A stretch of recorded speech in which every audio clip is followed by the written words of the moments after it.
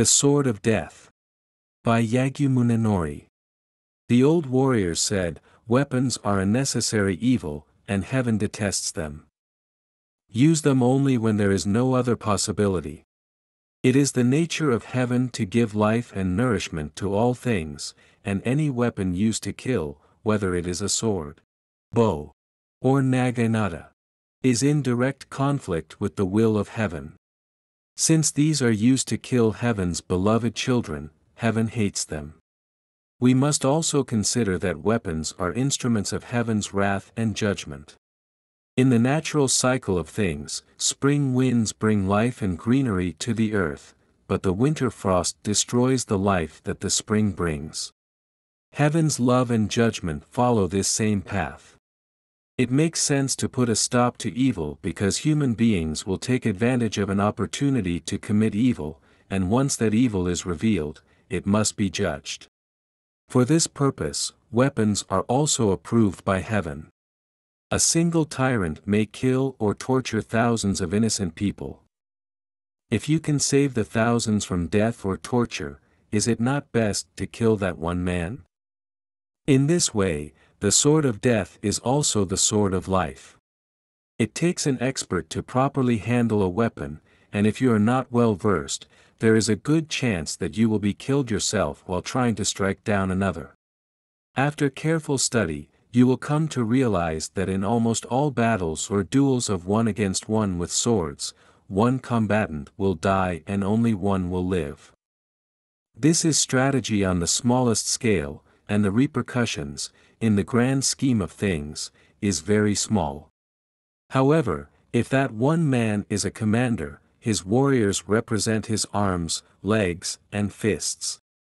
Now, if this single man wins or loses, it affects the whole of the state as well as all of his warriors. This is strategy on a much larger scale.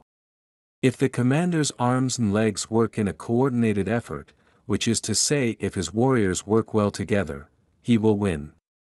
If not, he will lose. This is the same for individual combat. When two warriors cross swords, the one with the best coordination and focus will win. The same is true of the commander, who must coordinate his troops and resources in a focused effort. Victory and defeat are decided on the field of battle, against opposing forces, set to destroy each other. The victor will be the commander who can play out the various scenarios in his mind, and determine the best course for his army. This is the art of strategy. In times of peace, the art of war is also manifest by concentrating on various disturbances and heading off problems of the state before they spread and grow dangerous. The way to accomplish this is to appoint the right leader for villages, towns, and provinces. A leader who seeks personal gain at the expense of the population will quickly undermine the security of the state. Building a proper leadership structure is the foundation of the art of war, and the first line of defense for the state. Self-interested magistrates are enemies of the peace. Take the lessons of the sword into consideration where one must know not only what an opponent is doing, but what he is about to do. The lessons of sword combat can indeed apply to many situations. A ruler is often surrounded by scheming manipulators who cast gracious eyes toward the Lord, but look toward his subjects with a cold stare. Such a person will only give favorable reports of you if you entice them with money or power. In this way, even great accomplishments will be presented as evil, and the good will suffer while the evil flourish. Your ability to spot this is even more vital than properly reading your opponent in a duel where your life is on the line. The state, and all the people in it, are the Lord's responsibility. Those close to him serve in the same manner as those who are distant. Proximity is irrelevant in matters of importance. Remember, the Lord's servants are the same as his arms and legs. Just because the legs are farther from the head, they are no less important than the arms. Since they both operate and feel pain alike, what difference does it make which one is farther from the head? When those who are close to the Lord use the situation to take advantage of those who are at a greater distance, the innocents will suffer and despise the Lord.